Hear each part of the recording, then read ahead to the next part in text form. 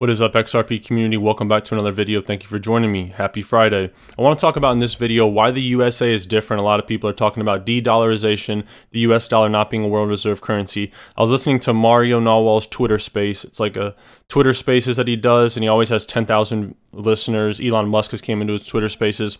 Very influential Twitter space with a lot of smart people talking. And this guy says a lot of interesting stuff about the USA that a lot of people kind of push back on. So I'm just going to let it speak for itself. XRP whale volume is surging. Elon Musk is blaming the Federal Reserve. Good to see. And what happens if Ripple loses the case in our journey to a $14 XRP price, looking at technical analysis and past price fractals. As always, guys, thank you for watching my videos. This content's nothing without the audience. So I love you guys for supporting the channel. We've had a great month on YouTube, my best month yet. Nothing without you guys. So I want to take a moment. Thank you guys for the support. I'm not just saying that. Like, if you watch my content, I hope I give you a warm vibe. I genuinely mean that. So some of my videos are 10 minutes long. You're giving me 10 minutes of your day, and that adds up between 1,000 people. So God bless you guys. Thank you. Let's hop into this. NFT pictures are worth the value of a house. This is not the future of NFTs. This is, though. Airlines Argentina recently announced the world's first blockchain-based NFT digital system. Yes, there might be NFT Bored Ape Yacht Club profile pictures right now that cost the same value as a house. Some have sold for millions. This is hype. This is an example of too much money being in the economy and in crypto.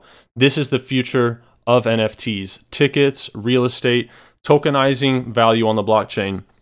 The most important thing that you need to understand about an NFT is it proves undeniable ownership. So any organization, any niche industry where you need to have verifiable ownership, NFTs will thrive. What is the effect of the XRP lawsuit?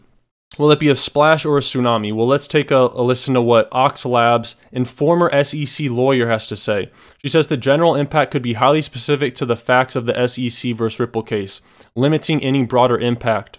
Or the court could release an opinion that reaches more legal issues and has a more dramatic effect. Others say that the case has been overhyped and really won't have a major impact, and this is what I think. Regardless of who wins, the actual impact on regulation is near zero, other than the fate of Ripple itself and its counsel and executives. If Ripple wins, it will be a pretty significant public relations win, even if it's not an important legal one for the industry. Keep in mind, guys, the SEC governs just one organization, and that's the United States. Nowhere else does the SEC have authority, and they're already overstepping their boundaries in the USA, and we're seeing that with other regulators, congressmen, pushing back against the SEC. Moving forward, guys, take a listen to this clip from Jim Cramer. SEC says, look, they're creating securities day after day after day. There's a Ripple case. They may not even win the Ripple case, but the Binance is very different. So if you guys watch this channel enough, you know that we tend to do the opposite of what this guy says. He advised people to invest in Silicon Valley Bank. Yes, the bank that went under weeks before it, talking about it being one of the top picks of the year. Now this guy is saying Ripple might win the lawsuit. I know we say we do the opposite, but it's good to see mainstream media pawns like this coming to Ripple's side and starting to realize the value in the XRP token. Speaking of XRP, if you guys need an exchange to get XRP or Flare, I recommend Uphold. It's sleek, it's simple, and secure, and it's where I buy my XRP every single day. I'll link to Uphold in the video description below. Moving forward here, comment your thoughts on what's going on with Donald Trump right now. Politics aside, I've heard arguments that this lawsuit is much more bigger than left or right, Democrat or Republican. This is about human rights, freedom rights, and the legitimacy of our justice system. Thought this was a funny picture, though. This is going to be him after he gets out of the pen. But yeah, give me your thoughts in the comment section below about that. Basically, the Attorney General in Manhattan is super biased, and Governor Ron DeSantis has pushed back, and he says Florida will not issue an extradition request given the questionable circumstances at issue with this Soros-backed Manhattan prosecutor. I don't want to get into politics, but the takeaway from this lawsuit is that it's not, I mean, it is about politics. It's very politically charged, but this is a lawsuit that's going to underpin the future of the civil justice system if Trump is indicted on these 34 felonies that they're alleging. Stuart Alderati pushing back against the SEC. He says the SEC's $2 billion funding request includes $700 million for 1,500 enforcement staff. So how much of this is for rulemaking to provide actual guidance versus more enforcement actions that stretch theories? and the SEC's jurisdiction far past any faithful allegiance to the law. Very spot on. And a great offer, guys. If you want $41 guaranteed, sign up with Webull, deposit a penny. You can get up to $3,000 in free stocks. Typically, you're just going to get $40 to $300, but it's a great offer just for signing up, depositing 1 penny. You're guaranteed $41 in minimum stock value. Sell your stocks, close your account, do whatever you want, but don't miss out on this great offer with Webull. It is USA only. A link in the video description below. Moving forward here. And if you guys do use Twitter, the best spot to tweet information at me, engage with me, is on my Twitter. I include a lot of information I don't cover in videos. I have my Twitter at the bottom, as you can probably see right there, also in the video description below. What do you guys think about this? I might have talked about this in my last video, but another toxic train boat derailment. I speculate on my thoughts right here, but it seems like these are popping up way too common as of recently.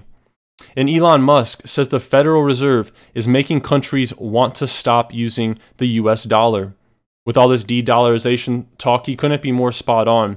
Why would a country want to use the dollar and expose themselves to massive inflation and trade risk? Because the US printed more dollars in 2020 than they printed in the previous century. So we think inflation's bad in the US. Any third world country that relies on the dollar is being hit magnitudes harder. That's why you're seeing countries like Venezuela with this massive rampant inflation. Our inflation in the US is bad, but we still are blessed beyond measure if you compare us to other countries in the world. And that's something we need to forget. Cryptocurrency and money can somewhat take us away from the things that are most important in life. And a great saying is, if everyone realized all the blessings they had in their life right now, they would not need anything else and they would be totally fulfilled. But we live in a materialistic charged world. Money is the motive. And at the end of the day, you, me, we may have different lives. We may have all had different life experiences. But if you choose to see the blessings in your life, overnight you will be more happy. Your mindset is your biggest asset or your biggest enemy, right? End of rant. Thanks for listening to my TED Talk.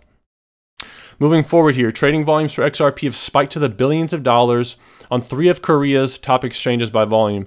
At the start of the video, I was saying XRP in this Ripple lawsuit is only in the USA.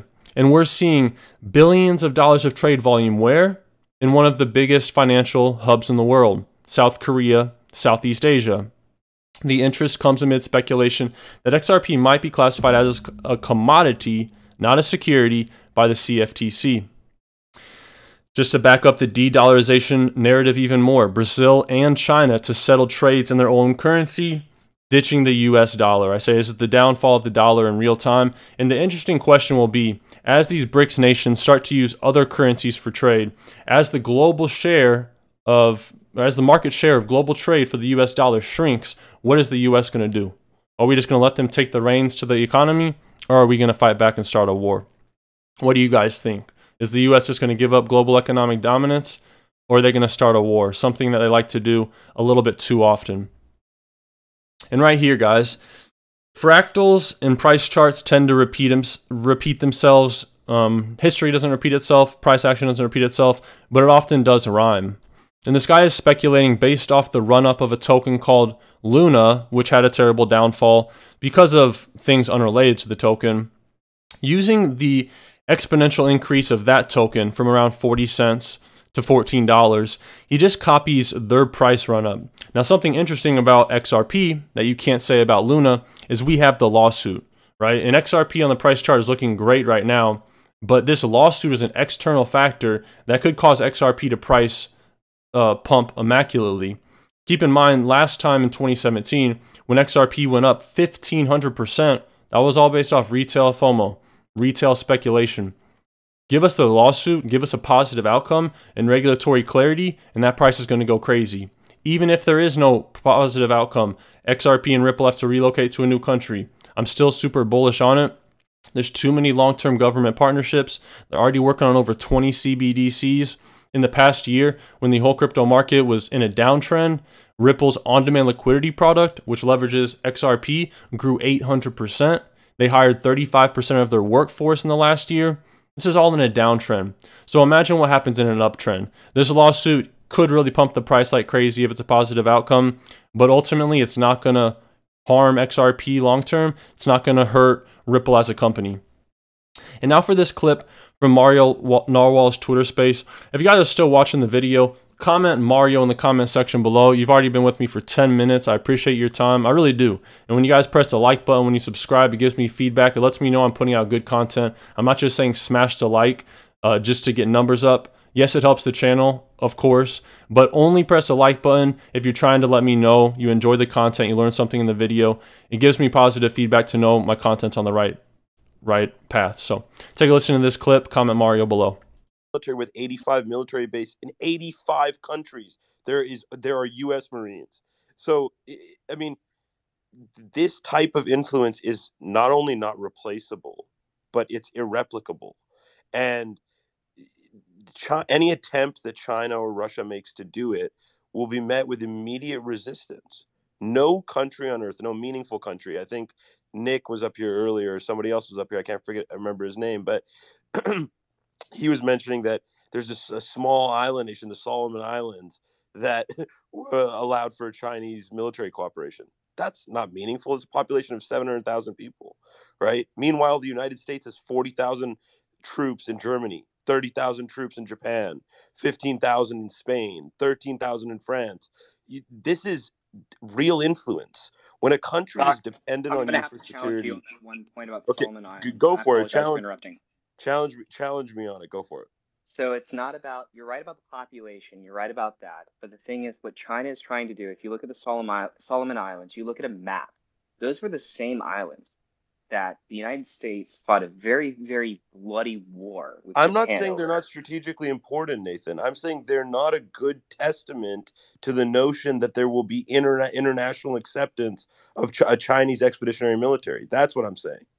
But the difference is, they are strategically important. I'll agree with you on that. So if that's the point you're making. Yeah, but if that's the point you're making, you're missing my point. That's not my point. My point is not that they're not strategically important. So if you're about to make a point like, hey, they are strategically important because of X, Y, and Z, that's not my point. My point is that the Solomon Islands are not a good example of a nation that has welcomed Chinese military influence to then use that example to project the acceptance of Chinese military influence in other countries. That's all I'm saying. Can I make something to your point, which is all the arguments you made could almost be made for the British Empire, right? What changed that was the industrial age in US, them having that technology first in the US. Right now, there's a race for quantum computers. China's currently, because of resources and because of the BRICS, they're in a much better position. What changed it. Sorry? The industrial age isn't what changed it. The fallout of World War II is what allowed for that to happen. Yeah, and what allowed us to win that? It wasn't because of the industrial age? And we were able to rally everyone to build up the arsenal we needed to? The fallout of the World War II is the reason that there's U.S. soldiers in 85 countries. And there's, again, without an event like that would fundamentally change the borders across the world, then anything we're talking about right now is irrelevant anyway, because no one will know how that ends, right? So yeah, barring World War III, but I don't think it's a border war anymore.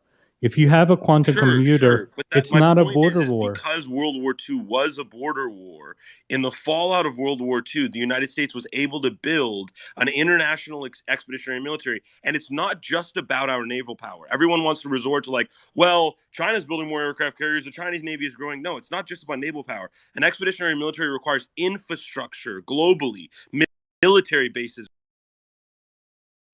globally. You don't just build those overnight, right? We have 80 China has been doing that. Military infrastructure that's built. Stop talk. Would you agree that if China or whoever, anyone in the BRICS, gets a quantum computer before the U.S. loses its dominance? Now we're talking about something else entirely. Now we're talking we're not talking about something else. We're talking about neon gas comes from Ukraine. Russia currently occupies that territory. You need that to build silicon chips. The BRICS developed the CDE, which is a research project to build a quantum computer using all the talent from those countries, which is a much bigger amount of people than in the U.S. Like, there's this actual serious risk. I'm not bringing something like trying to change the topic.